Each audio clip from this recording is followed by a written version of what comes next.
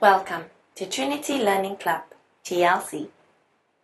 If you enjoy listening to our stories, don't forget to click subscribe and the like button for weekly story times. Today, we are reading a story called Little People, Big Dreams, Ada Lovelace, written by Isabel Sanchez Vegara.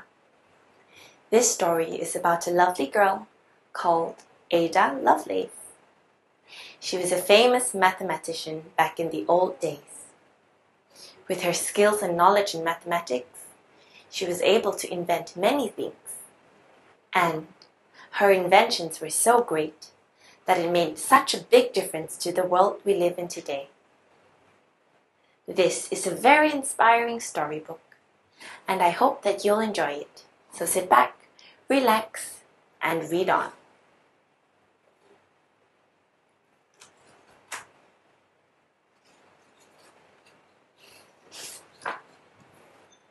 Ada Lovelace was born in England to a mother who loved maths and a father who loved poetry. Can you see Ada in the baby crib?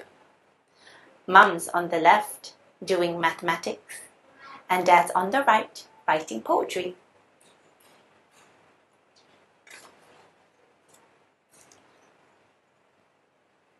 Ada's father left England when she was very little and never returned.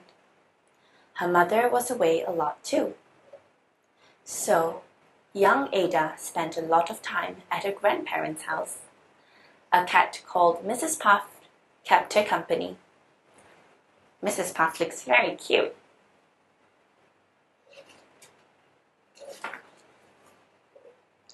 Left alone, Ada's imagination took flight. She started to dream of machines with wings that could move in any direction.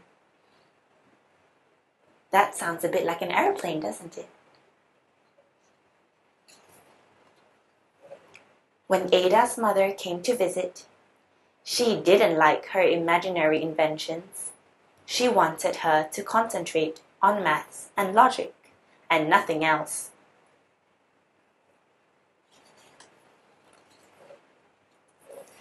Luckily, Ada liked numbers and was very good at solving mathematical problems. When she was 14, Ada became sick. She had to spend a lot of time resting in bed, but she kept studying, inventing, and dreaming.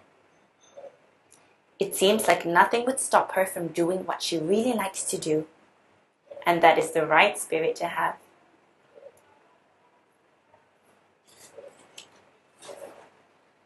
After 3 long years, Ada got better. She went to London and was introduced to a famous mathematician called Charles Babbage.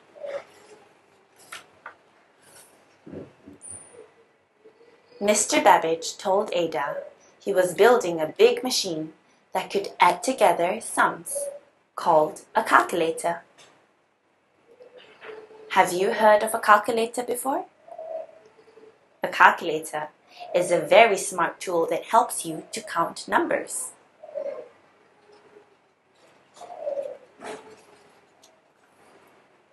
The calculator could do sums so quickly, it was like magic.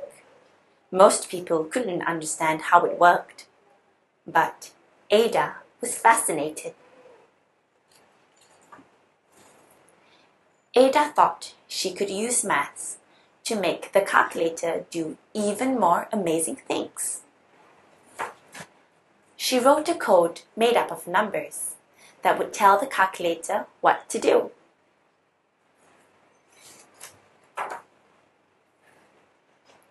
Ada didn't know it, but she had just invented the language that computers use today.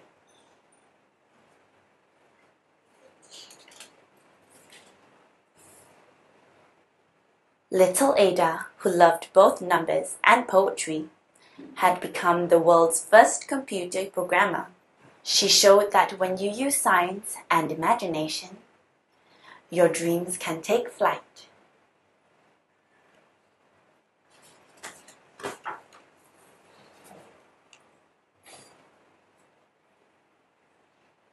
Ada Lovelace was brilliant at mathematics. She used her skills and her knowledge to invent the very first computer programmer. And it has made a big difference to our world today. I hope that one day you and I will continue to follow our dreams so that we will make a big impact to the world. That's it for today, children. I hope you enjoyed today's story time. See you next time.